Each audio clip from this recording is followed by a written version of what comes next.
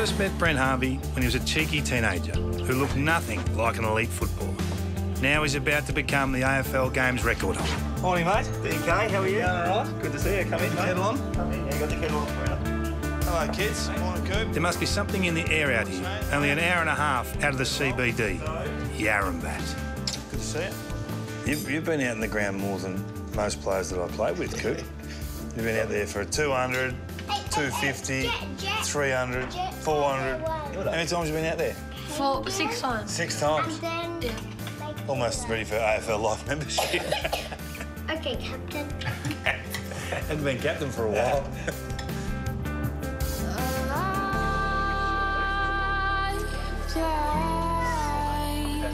Muscles, let me kiss. I'm going to go to work. Have a good day. Hudson, inside, please. See you, buddy. See you, Lace. Bye-bye. Have a good day. It's been a long and intriguing journey for the little man. 21 years at the top and counting. But to understand the champion, we need to go back to the beginning.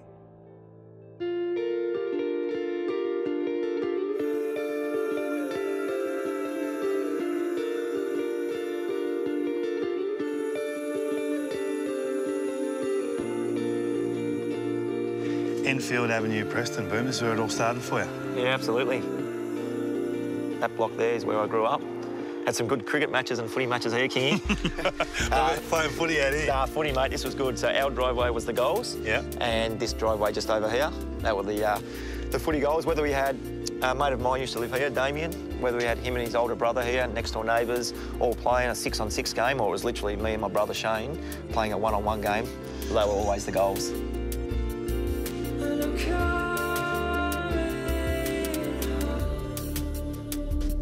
Grab the footy, grab the bin, get off the road. Cars coming. Game off. it is a tougher upbringing. All right, game on. Let's go again. Yeah, let's go. You loved it. Yeah, mate, Preston is where I grew up.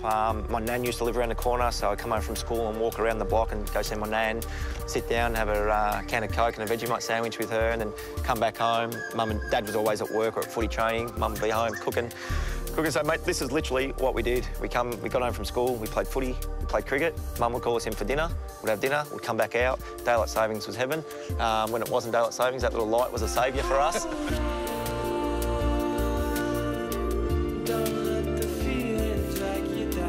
Next stop, the Preston RSL Club, where Boomer won 5 flags. Ruthven Reserve, his childhood playground. Or as Boomer calls it... Harvey Park. Harvey Park. As me and my brother referred to. Boomer always respected his original coach, the late Mr. Kolf, then son Jamie after that. I remember him coming to me at 3/4 time and said, look, I'm spent. I said, you want to kick 20 and 8? And you said, oh, that'll be all right. So... I think I was 19 or something behind in the goal kick and I wanted to beat Roberto from West Preston, I remember it. Yeah, so I put him in the forward pocket. I'm not kidding you. I reckon he had 3 blokes on him. And he still kicked 8. And I can't remember it, but I kicked 7 up this end, 4 up that end, 2 up that end, and then 8 in the last. 8 in the last. 21, yes. so. I remember he can't remember it, but he kicked. Yeah.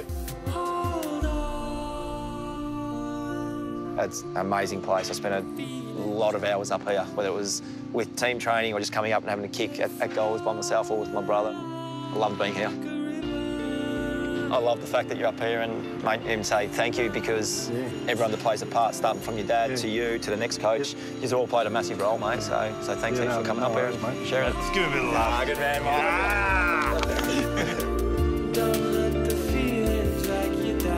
mate. Keith Burns was Boomer's TAC under-18 coach at the Northern Knights. He noticed a first-class work rate and a trait that would one day become his trademark. That little shimmy he used to do and dodge and weave, it was one of his greatest skills. But in the grand final in '95 was probably my greatest thrill for him. It's because before the game I said to him, how'd you like to be first rover? Because we sort of protected him for a lot of the time because he was so light. And he took him apart, won the best on the ground, and it was a great day.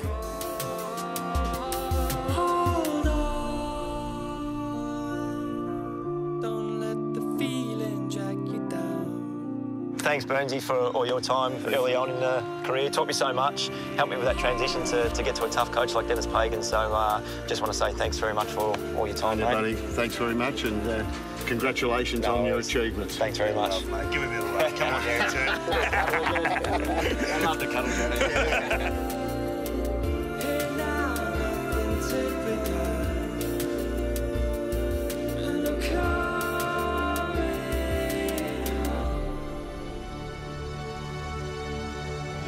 We couldn't complete this story without one of its most central figures.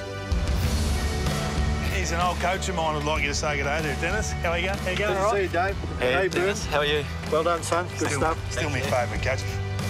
What about his first game? Do you remember giving him that opportunity and what that represented? We gave him a great opportunity. I think it was 96, might have been late in 96. Yeah, round 22. Round 22, got him on there for about 30 seconds. Didn't touch it. OK, I gave you a big chance. Off you, yeah, one possession, I think. Off you get, boom, that'll do you till next year. No, spot on, absolutely spot on.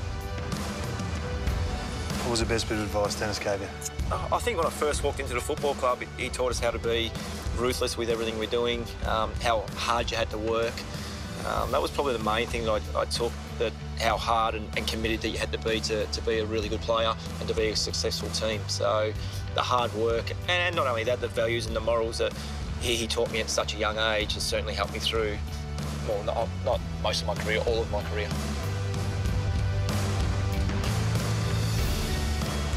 Where's he sit, Dennis, on the games grades of the Kangaroos, if not the AFL? Well, yeah, I've only got to look at his record. No one's got a better record. And there were some great players who have played for the club. And, you think of Keary, and you think of Blight and Cracker and Cable and Schimmelbusch and Greg, and you could probably go on. But Boomer's right up there with them. Boomer's record is second to none, and he's been a wonderful player for the Kangaroos. And it's amazing, just keeps on keeping on. I don't know how long you keep going. Every time I look at you, I watch you on the weekend, boom, I got you down for another 3 years. Just want to say thank you, Dennis. You're very hard early, very ruthless, and I've said this publicly that you broke a lot of players, but you certainly made a lot of players, and I'd like to think that I'm one of those players that you made. So I just want to say thank you very, very much, because if it wasn't for you, I don't reckon I'd be here today. So thanks very much, Dennis. No. There will be no to all the coaches today. Can I see the players I broke, Boom? I'm going to ring them up.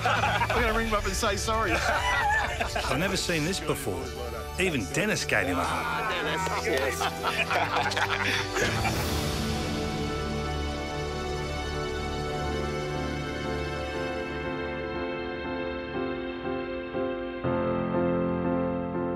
So, Boom, it's a different sort of childhood. It's a tough life out Preston way back in the day, wasn't it?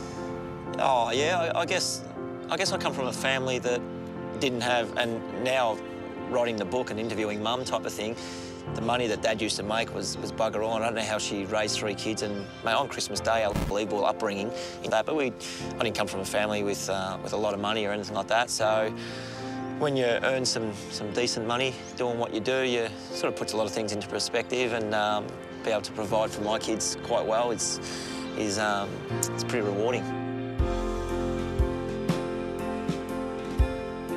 I'm set up well where I can send my kids to get a really good education at some really good schooling. We'll still be on our side of town. It's got to be in the northern suburbs, mate. I'm a homebody, so to speak, and I think the upbringing, the family and the friends and the culture of the Preston area, the northern suburbs, I hold really tight.